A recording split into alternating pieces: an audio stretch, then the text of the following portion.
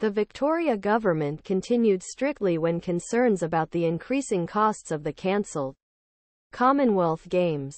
Deputy Prime Minister Jacinta Allan fled dozens of questions today at a press conference. Deputy Prime Minister Jacinta Allan was tested on the timeline of the Games today. Allan insisted that government was aware that they would have to scrape Games the day before.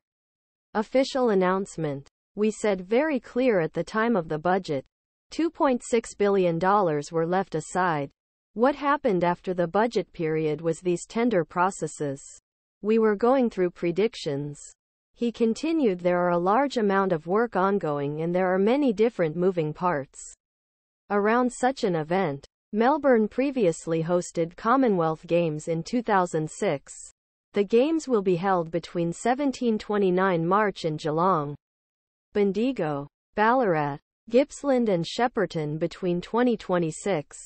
The studies officially started in September last year, and in March this year, leading processes began. The Games were officially cancelled on the 18th of July at a sudden press conference.